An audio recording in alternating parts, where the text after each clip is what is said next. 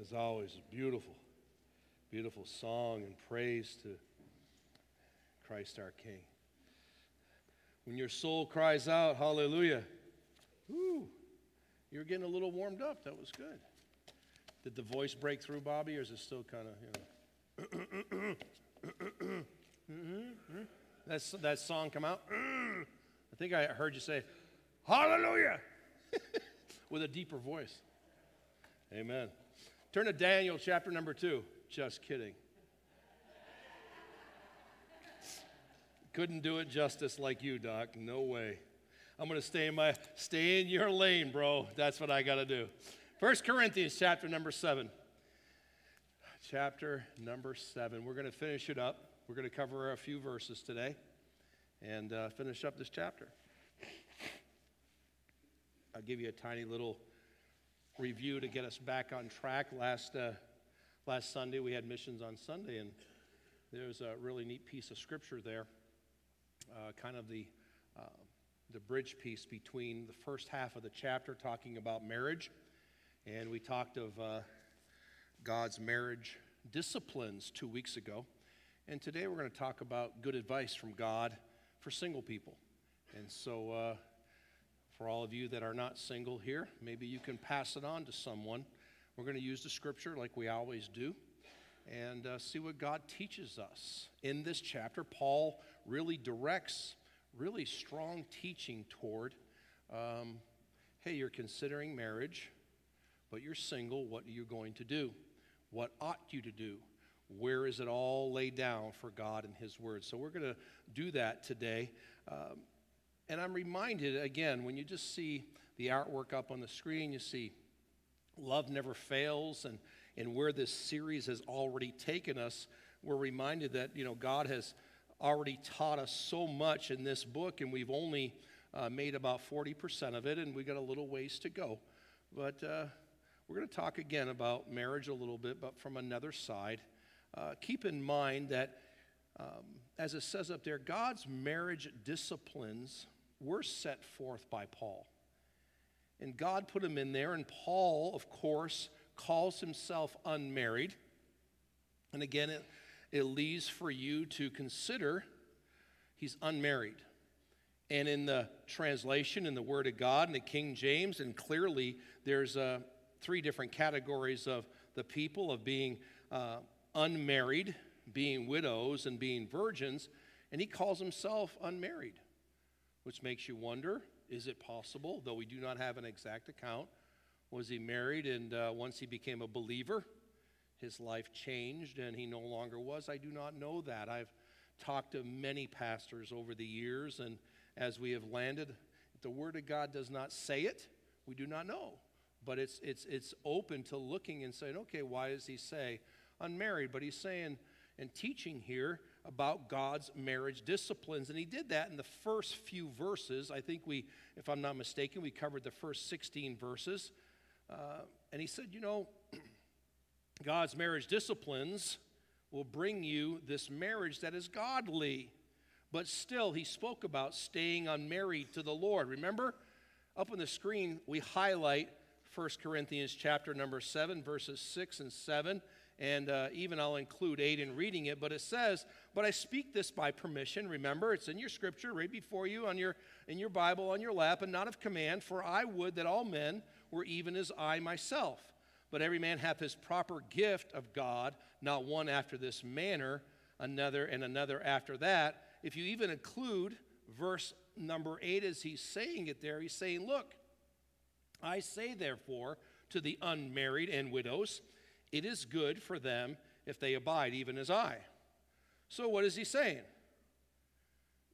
It is good for them if they abide even as I, the unmarried and the widows. So again, here's Paul in his single state. He's single.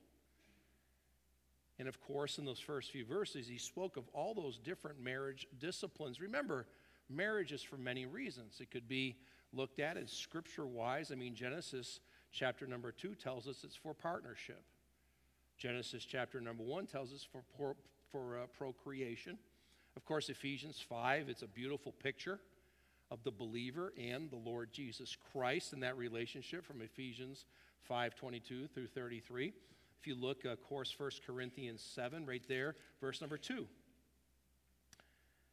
Another P word, marriage is for purity. Look, nevertheless, to avoid fornication, let every man have his own wife, and let every woman have her own husband. We chuckled about that, but clearly, the society will tell you that marriage is multiple different combinations. No.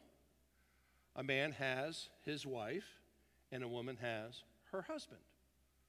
God says, amen. And that's the way it ought to be.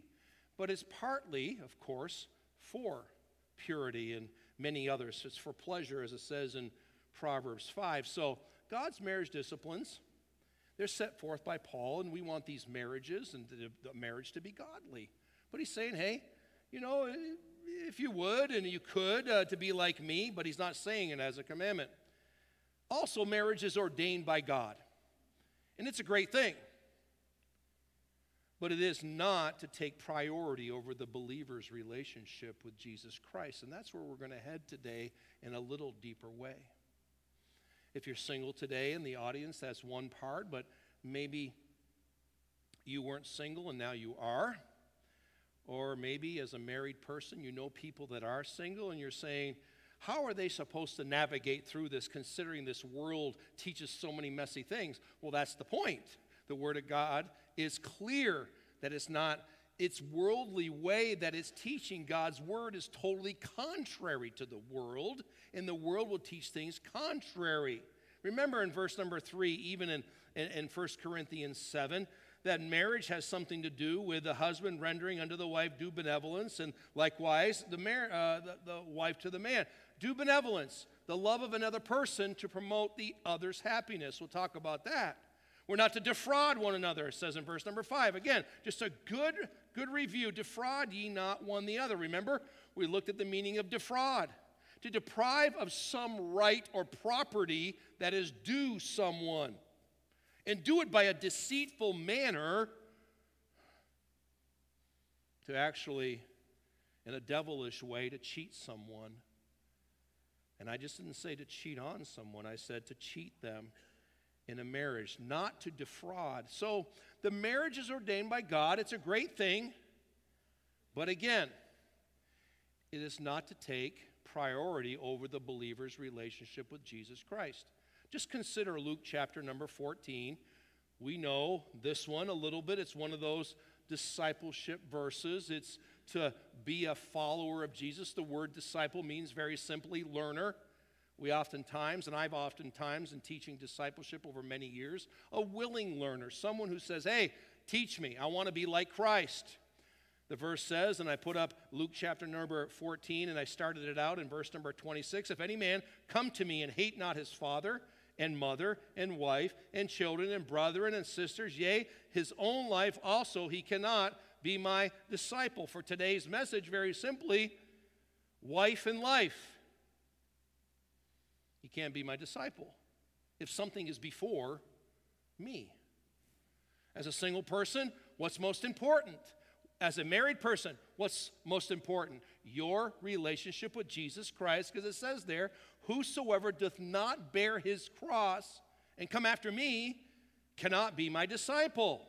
Again, those phrases, every time I read passage scripture like this, it's a tough pill to swallow, but it's the truth of the Word of God, and it's the truth of Jesus Christ as he's challenging those that are closest to him and all those that are surrounding, saying, I believe, but I don't want to follow. I believe, that I don't want to be a disciple.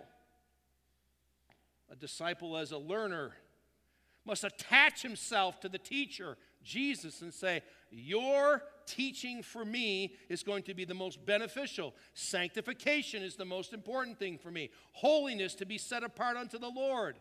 And it comes through discipleship and a disciple-making relationship. But again, it goes back to how that can formulate into something even greater, and that's the fact that I will love Jesus Christ supremely. I will see that love never fails no matter what. I will get the concept, the purpose, the focus, the thought of this man, Paul the Apostle, teaching this church and saying, love never fails. And everything that I teach you, love never fails. Charity never faileth. Love never fails. We've already covered so many different topics. We've covered this unity in the church, how to have unity in the church. We've talked about how serving yourself versus Christian servanthood. We've talked about a little bit, obviously, about morality. In fact, a lot about morality. Chapter 5, chapter number 6, we looked at, of course, fornication and immorality and adultery. We looked at, of course, the Holy Spirit of God and how the Spirit of God and all of this teaching to this letter to the church, that as a church here today in 2022, we can glean from and say, you know what? Whew, God, you have put so many things before us so that we can fulfill what you've called us to. And when it comes to marriage, you said, hey, these are some marriage disciplines. Let me just highlight a couple of them that I'm just going to review them. It won't be on the screen, but just to remind you of what we covered a couple weeks ago, because this is what Paul is saying about marriage when love never fails. Remember, I said, hey, confront sexual desires within yourself by God's word. That was one of those marriage disciplines.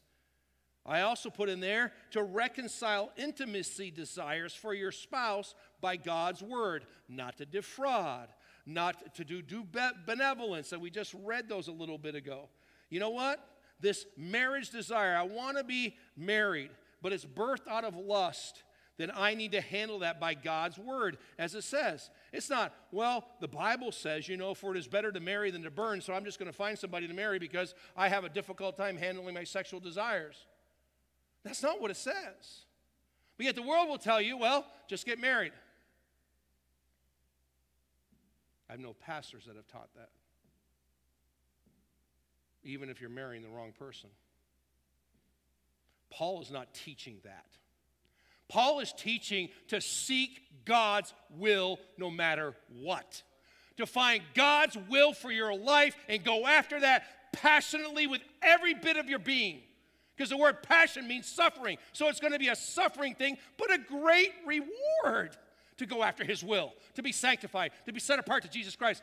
Married, single, divorced, widowed, whatever it may be. Paul's saying, guess what? God's marriage disciplines, if you're married, is look, we diminish the divorce desires with hope by God's word. We can say, hey, well, she doesn't, she isn't, he isn't, they aren't. Well, it says if the unbelieving depart, let them depart. A brother or sister is not under bondage. But he said, wait a minute, God's called us to peace. Peace. Peace. What if the person that's unbelieving is in the home and they're married to somebody who's a believer and they want to stay? No, you're going to boot them out? Paul said, I would rather have you that you did not do so. You say, I have no idea what it's like. Well, Paul's laying it before you. But he's saying, I would rather have it be that the unbelieving can be sanctified by the believing. That's what it says in the Bible. That's what we looked at a couple weeks ago. Because when it comes back down to it again, love never fails. Admittedly, many singles have difficulty with sin in leading the single life. I was single for quite a period of time. I got married when I was 26 years old. And I thank God that he saved my soul at 24. I was a wreck. I was a mess. As I've said often, Cheryl was the only woman I ever treated right in my life. And I thank God that he saved my soul. I'd never been married to her. Do not be mistaken to think, though, that marriage will solve your sin problems.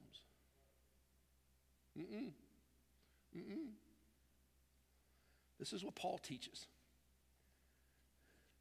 Will getting married solve the sin problem for a single person, I ask? Just reiterating what I said. Only salvation, being born again, that starts the sin difficulty problem being erased. You're redeemed. You just sung about it.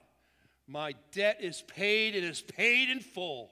Hallelujah. Salvation brings you no more bondage to sin. You're free.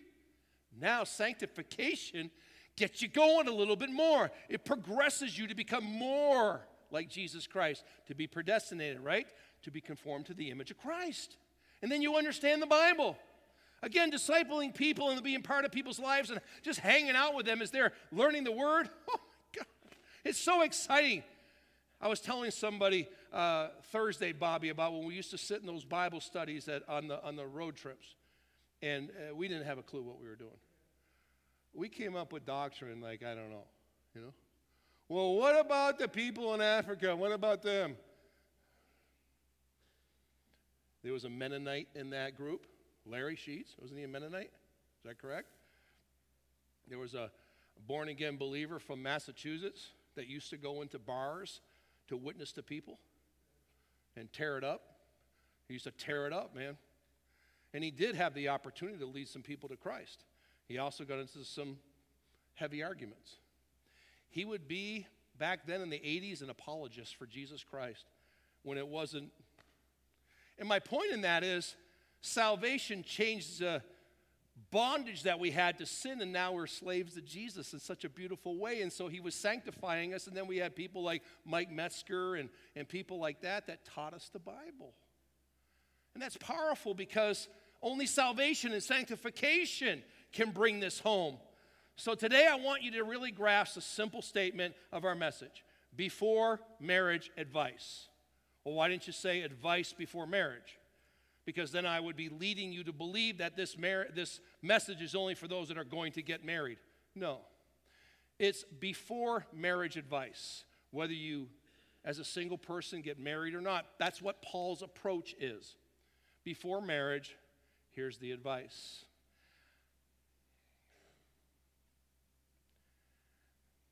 We're not teaching the Bible enough. You say, well, we need to have more Sunday school classes on Sundays. No, I'm talking about you one-on-one with people. So that means you need to be discipled, trained, taught. You need to go to more of those, and then as you grow, then you can reproduce the fruit of the Word of God as the Spirit of God uses and works in you. And so you can open up a passage of Scripture and say, well, I heard somebody teach this, but I don't know much about it. Let me get 4 more podcasts, and they'll teach it 4 different ways. And you go, wait a minute, what's the Bible say? I'm always going to come back to what the Bible says. You know my preaching style. What does the Bible say? And we'll make a comment on what the Word of God says, and then we'll move next. We were taught by some good people. One of them was in the pulpit here just a few weeks ago. I learned an awful lot from you over all these years. Just teach the Bible. We're not, so let's do it a little bit more. I'm just saying, I'm not saying that in a negative. We need to take the effort to teach people the Bible. If every one of you teach one person a year the Bible,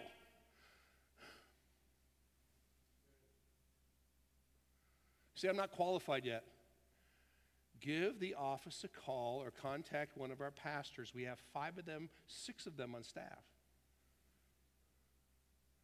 We'll lead you and direct you into some form or fashion so that you can learn and grow, so that you can teach other people. Debbie Venable, keep on teaching little children what you're teaching them. You're preparing their hearts for when they can receive even more, and they love the milk that you're teaching them. Keep on doing it until the end. We agreed. You see, before marriage advice, you say, well, before marriage, someone can show you. You can take them and say, let me show you what the Bible says. It's not just for single people. It's for you and me to take, well, this message isn't directly toward me. Well, really? Watch the Holy Spirit speak to you right now. Here we go. Verse number 25. Follow along with me. Now, concerning virgins, I have no commandment of the Lord, yet I give my judgment as one that hath obtained mercy of the Lord to be faithful. Don't you love that statement? I'm speaking from a place where I've obtained mercy of the Lord to be faithful. That's a great start to this section, so here we go. I suppose, therefore, that this is good for the present distress. I say that it is good for a man so to be. What's the present distress? That he's been written to by other believers to cover this subject matter. So that's why he's saying this. He said, hey, what's going on back there in Corinth? Let me address it. Art thou bound unto a wife? Just kick her out of the house. No, seek not to be loosed. Art thou loose from a wife? Seek not a wife. He says, whatever state you're in there with, to be content. Just stay there. But if thou marry, thou hast not sinned. And if a virgin marry, she has not sinned. Nevertheless, such shall have trouble in the flesh, but I spare you.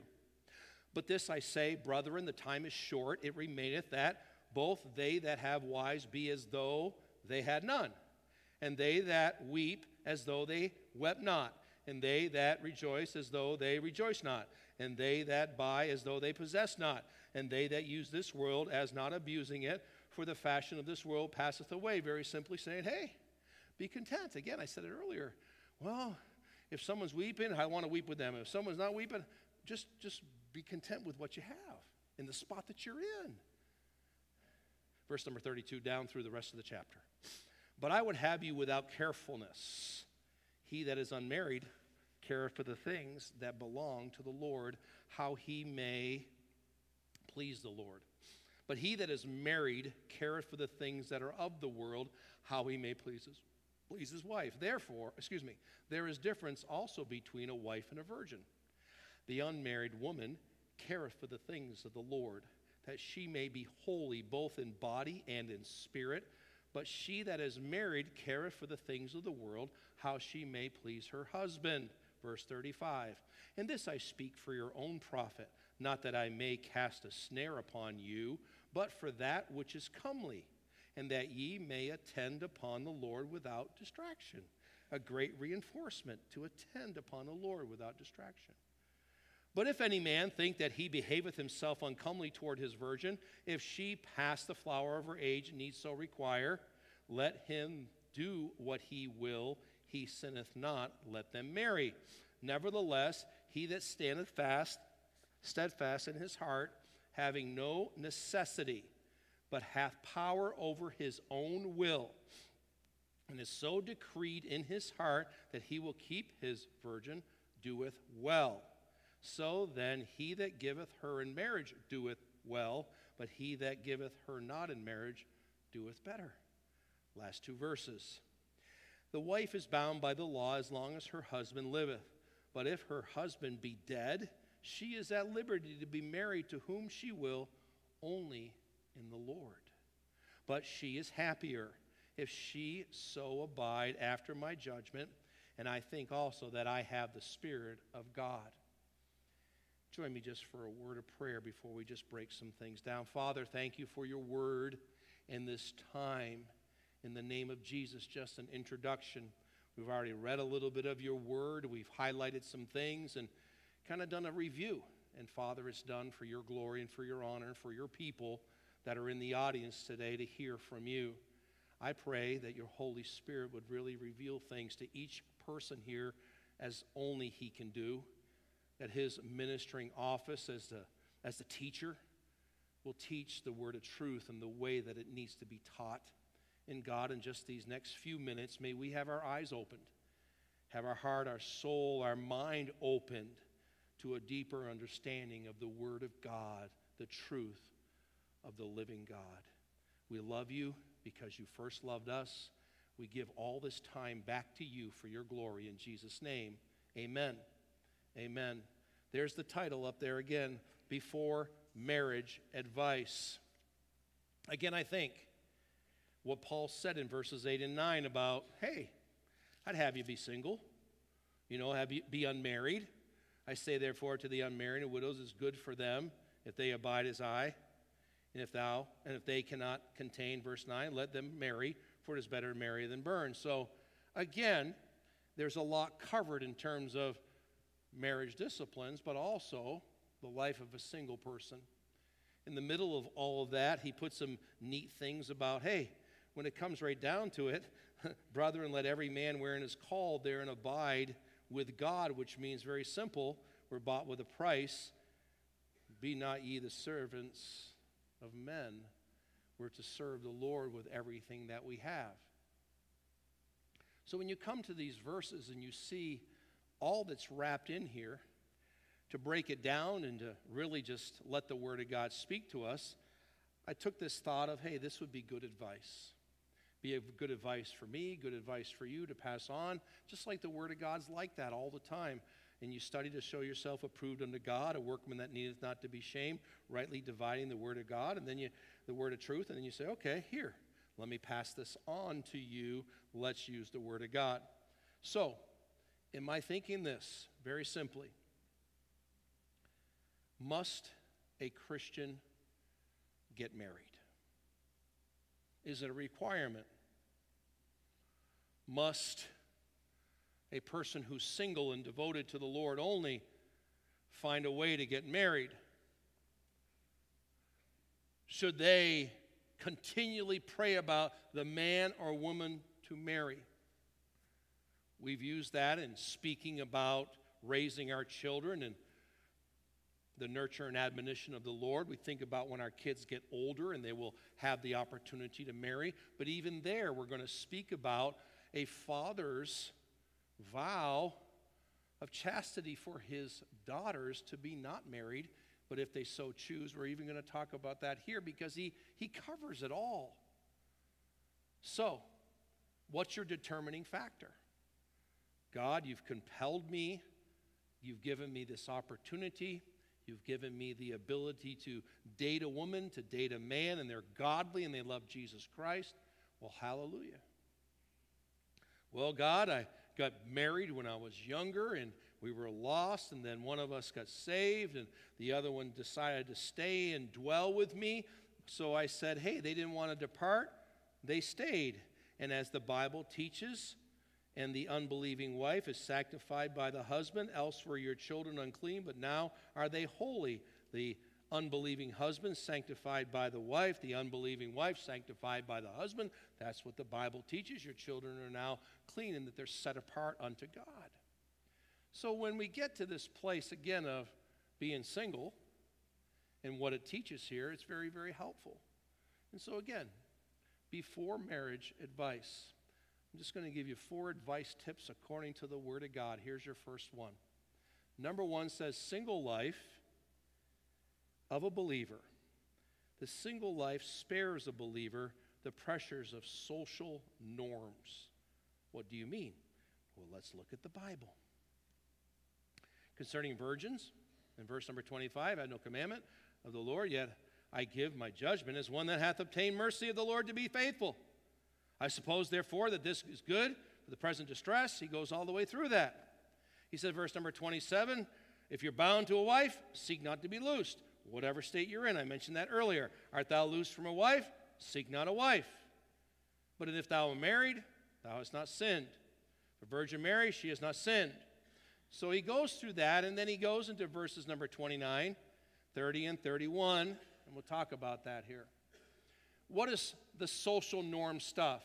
Well, you say, Pastor, the other side of it is that, hey, don't get married at all.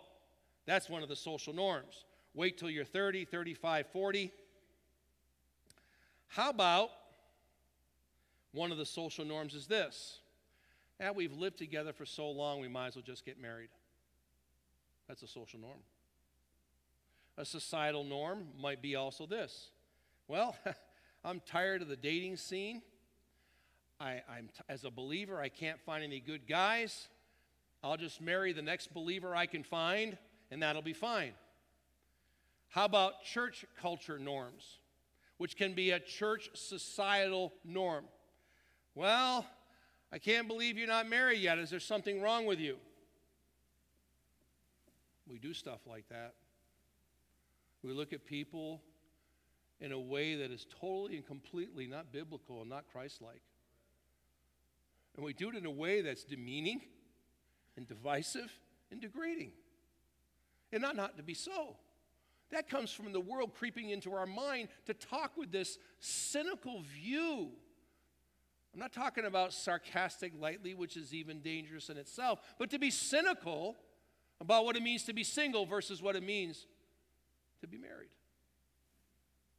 You see, single life spares a believer the pressures of social norms when it comes to the marriage side of it. Well, I wouldn't get married. It's been the worst decision of my life. Marriage is just a trap. It's just going to bind you to one woman all your life, one guy. You know what? I wouldn't do it. Am I covering enough so far? There's a lot of societal norms out there. A single life dedicated to the Lord Jesus Christ can spare a believer all of that. I have decided to follow Jesus. No turning back. No turning back. The cross before me, the world behind me, no turning back.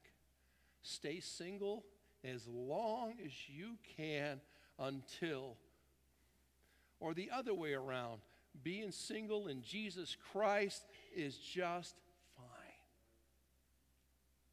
Whichever way. God's saying it's fine. It's not for you and I. It's for that person to get closer to the Lord. And you say, well, you're going to get into that stuff about caring for the world or not. Yes, but we're not talking about justifiable decision-making based on my flesh. You heard what I said? Justifiable decision-making based on my flesh, or what somebody said, or what I felt in that moment. Feelings are fine and emotions are fine, but boy, when they drive our decisions that are most important in our lives, it is foolishness. You'll get yourself in trouble. But again, emotions are fine. God gave them to you. Feelings are good.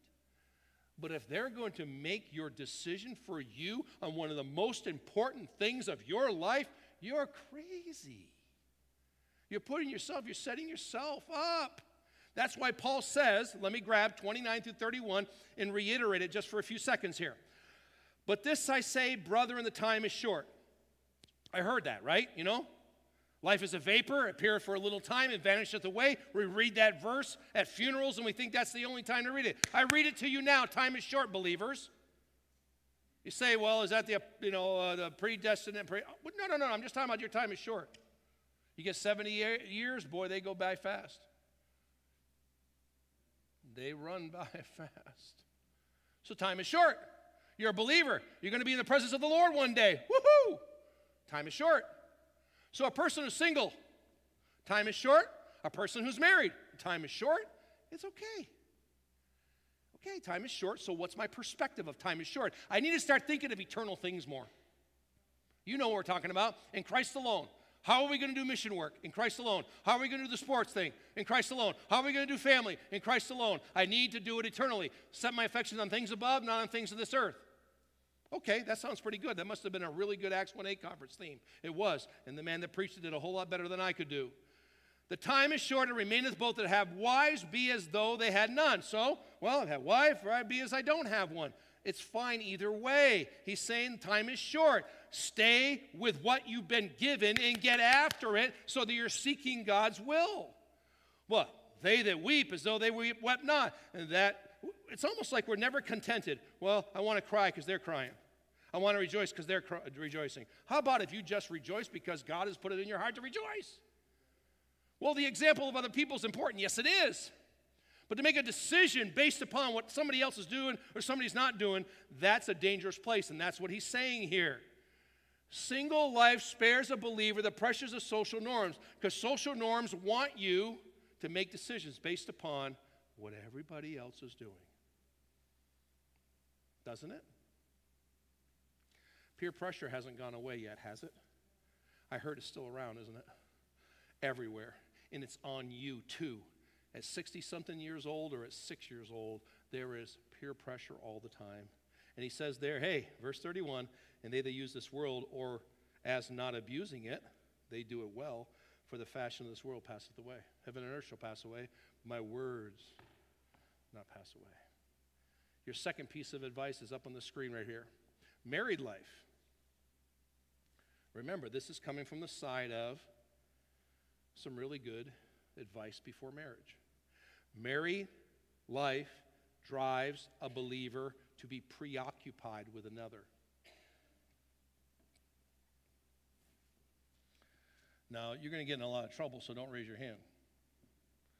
But those of you who are married, are you a selfish person?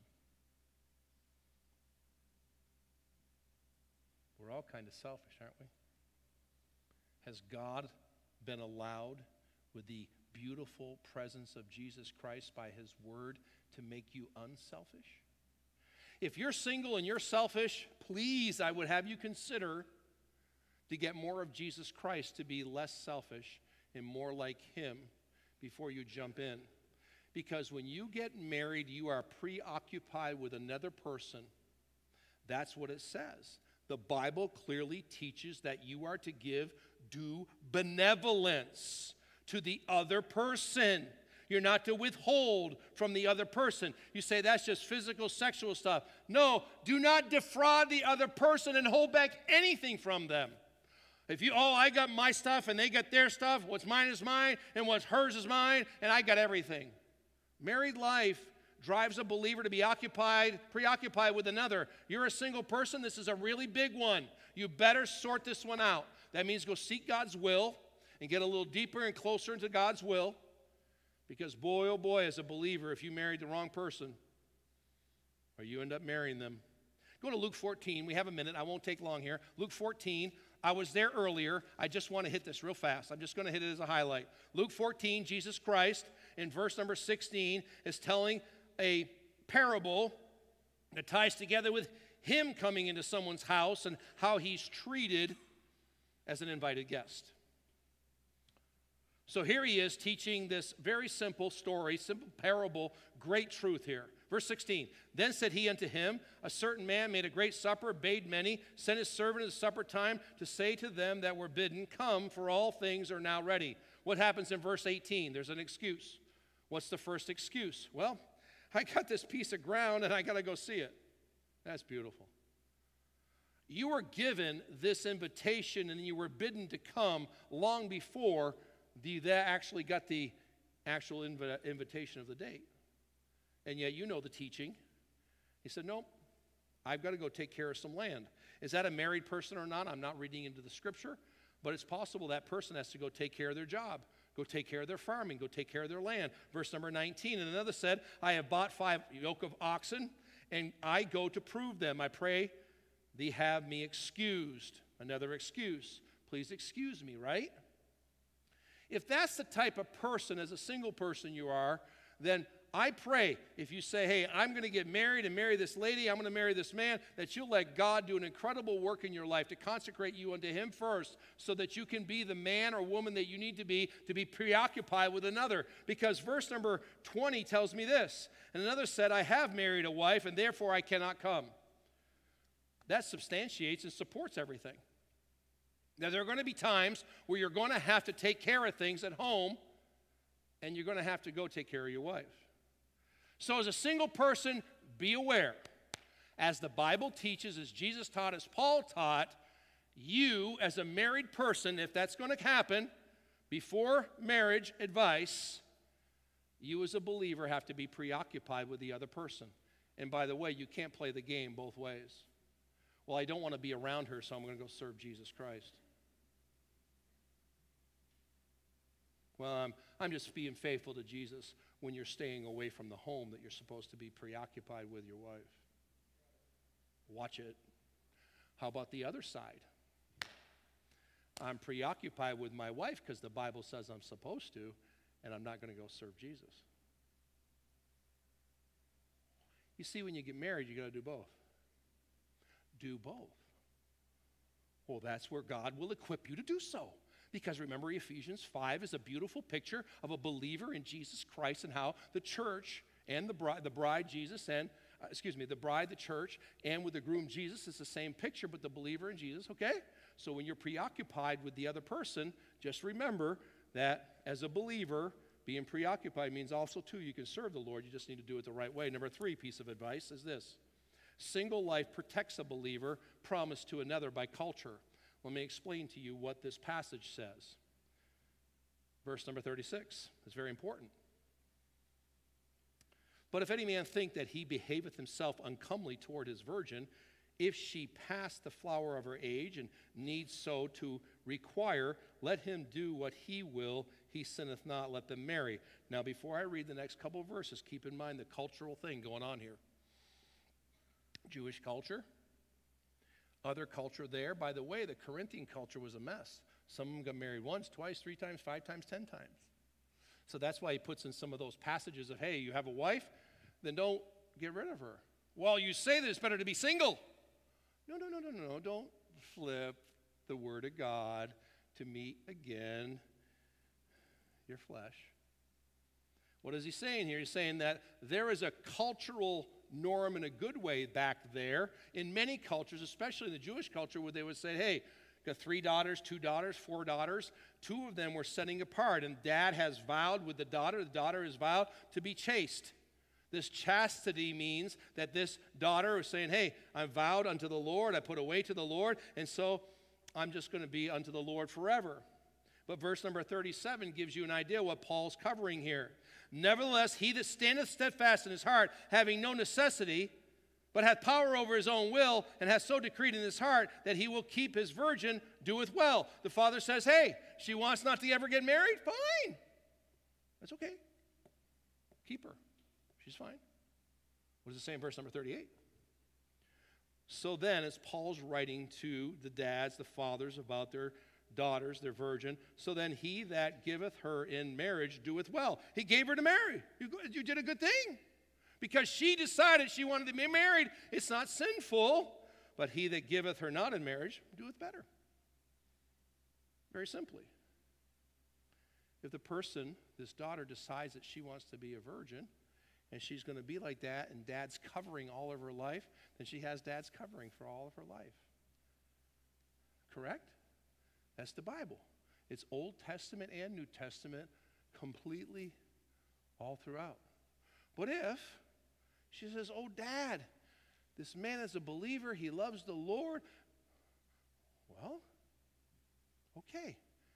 And there you go from the old to the new, may I have your daughter in marriage.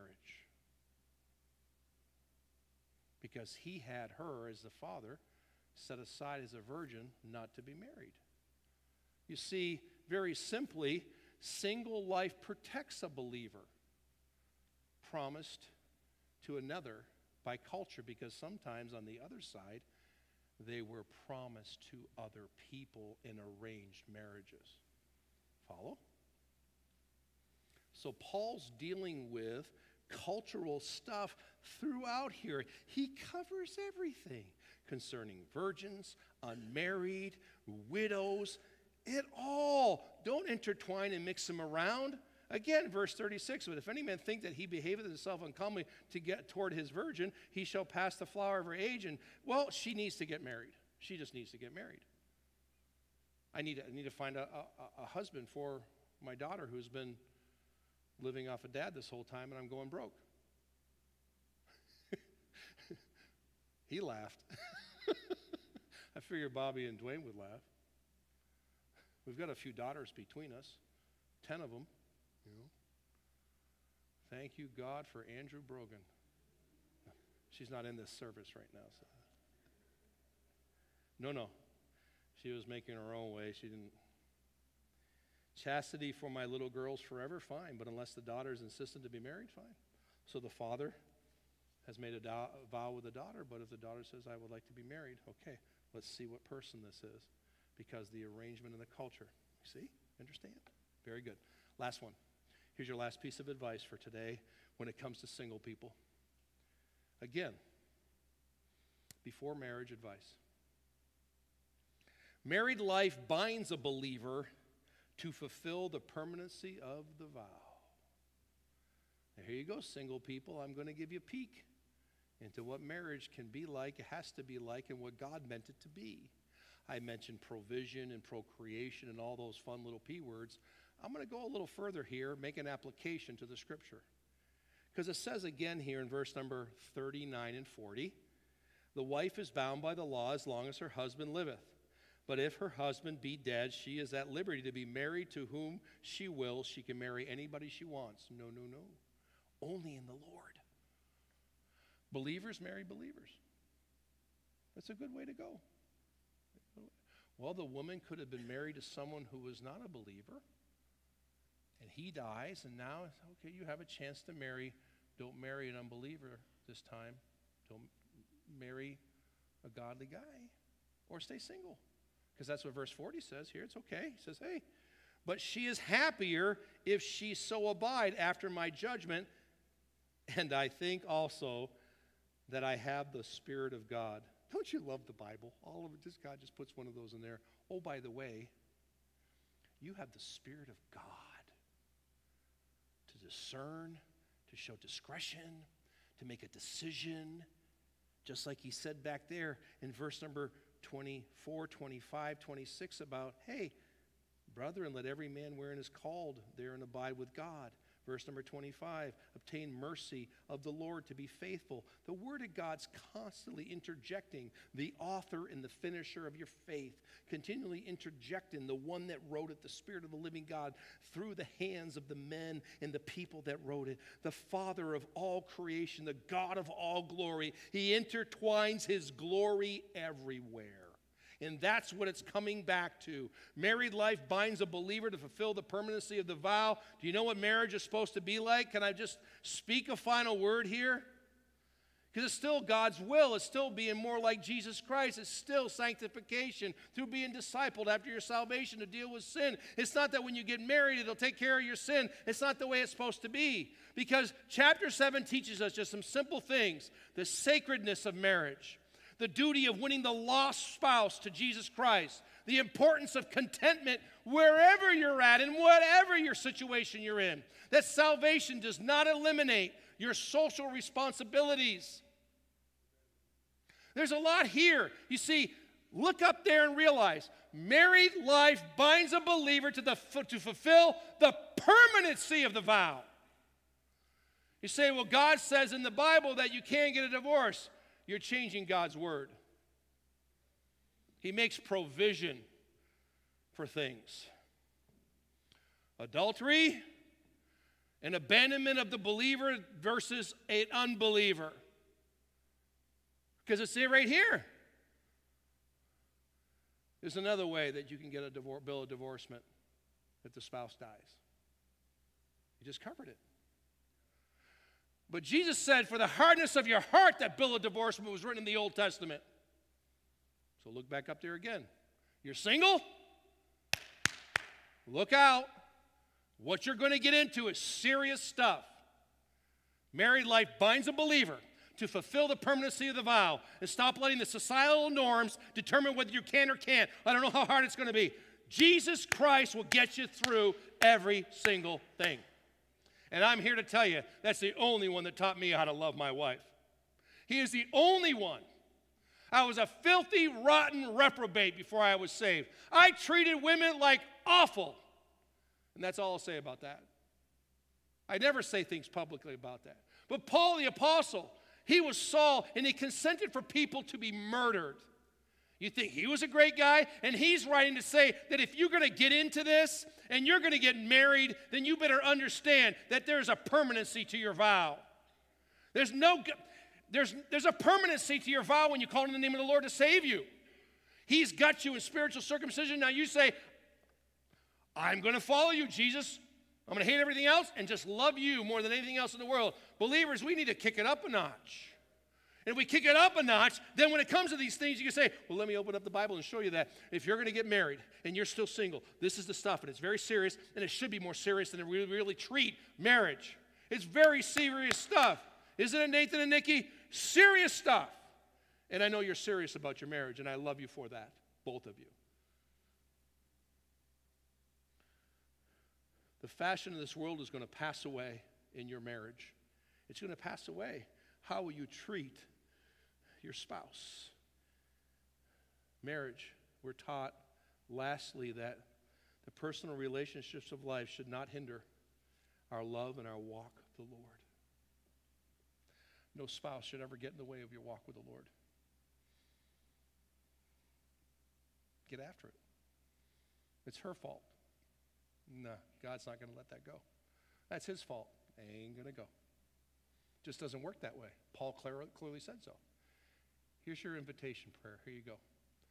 Put it up on the screen for me, Bebop.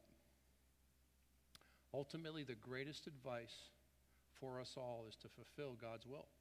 You say, that's pretty sad. Well, yeah. Fulfill God's will. And do it for his glory.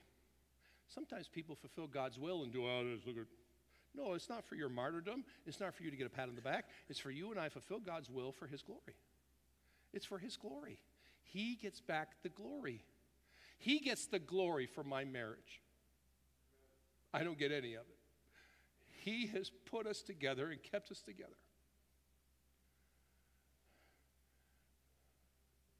And I thank God for that.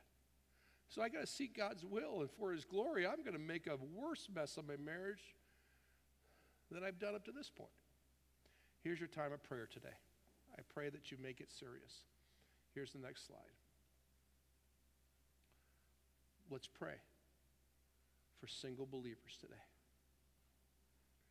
You say you're not one. I didn't say that. I said let's pray for single believers in their search for God's will. They could use some prayer. Just like married people when we prayed a couple weeks ago. People could use some prayer that are single. And even still, marriages could use your prayer too. There's a lot of hurt marriages out there. There's a lot of hurt single people too. But we can pray the comfort of the Holy Spirit in their lives right now to walk them through to find God's will for their lives. Please bow your head for a word of prayer as we enter our prayer time, as I invite you to that. As my sound guy starts some music, let me pray with you and pray for you. Our Father in heaven, we love you so much. Your love has never failed me and never failed any of us, though we have failed you. I thank you for your forgiveness, your grace, your mercy, your goodness, your love upon my soul and for all my brothers and sisters here in the name of Jesus. I pray for this time of prayer that you will just anoint it and bless it and be in the midst of it all as you've spoken to us about the vitality, the importance of marriage. But most of all, you've spoken to us through Paul the Apostle and the Holy Spirit about what it means to be single and completely devoted to you, or married and devoted to you, just to seek your will. I pray that this time is a sheer blessing to you, that it is a sweet savor unto you as we pray in Jesus' name. Please stand.